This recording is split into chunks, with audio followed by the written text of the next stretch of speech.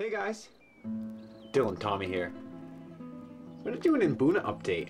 We haven't taken a look at the Mbuna tank since the first week of September, and there's many things to update in this tank as far as hierarchical conditions and just stock in general. I definitely have to mention that Mr. Man is no longer Mr. Man. He is simply not the tank boss anymore. And in the update I had mentioned that was kind of battling for rights with the Eratus, and the Eratus has pretty much completely taken over the tank. He runs the show, and I don't think he's as good of a boss as Mr. Man, and I was kind of bummed out about it for a while, hence you know, the no update with the Mbuna tank, and really been putting a lot of effort into you know, the green room. You guys saw that update. I've been, you know, getting down in the planet tanks, and really haven't updated this tank so much, and it's kind of because of the shift in this hierarchical condition and the Eratus becoming the main man, the tank boss. And you can definitely see it in the behaviors of the fish. I've noticed it's not as happy of a tank as it was when Mr. Man was running the show. He's really submissive right now. Really never seen this fish behaving like this. And it's been going on for several weeks. Nubs is no longer in here. I think I lost him maybe a couple days after the last update. You guys knew that he was, you know, ready to go.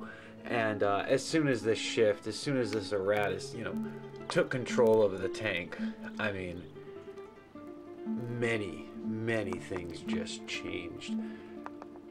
No more competing for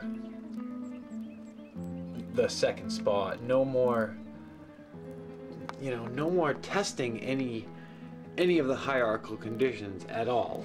You know, the Eratus became the boss, and that was it. That's all there was to it. Everybody submits to him, and the tank's just not as active. I think they are still getting used to, you know, this new tank boss, not to mention that he's always been a lot more aggressive than the Cichlid. So that's what's going on in the Mbuna tank. Like I said, I haven't been that into the Africans just because of this shift in the hierarchy, and it's kind of a different tank. It really is. I mean, it's not aggressive. It's, you know, more peaceful than ever, but just not, I don't know the word for it. It's not as interesting as it was. And I blame it all on this Eratus here.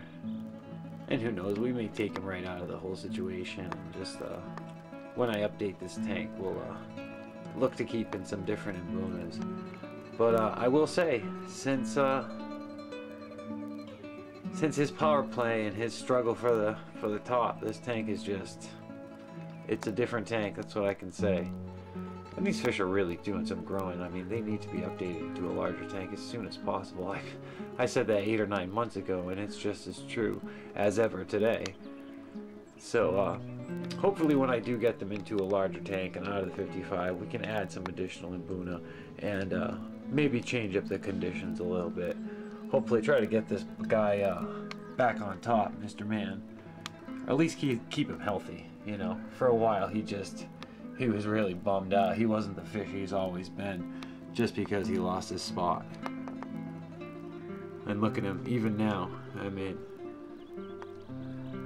for his entire life, I don't expect these submissive behaviors from him, and it's just so uncommon to see him like that. But those are the Africans, and that's what's going on in the Mbuna tank. Thanks for this guy. Still doesn't have his own name, but he's #1 right now.